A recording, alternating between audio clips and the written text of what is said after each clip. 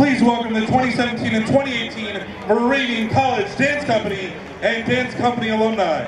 The entire dance company consists of 26 members that train throughout the school year through technique classes, master dance classes, and workshops. They will begin student choreography and guest pieces in January for the April 13th and April 14th Spring Dance Concert in Foy Hall. Today's homecoming routine has been choreographed by senior dancer Kelly O'Hanlon. Let's show our support for the Moravian College Dance Company.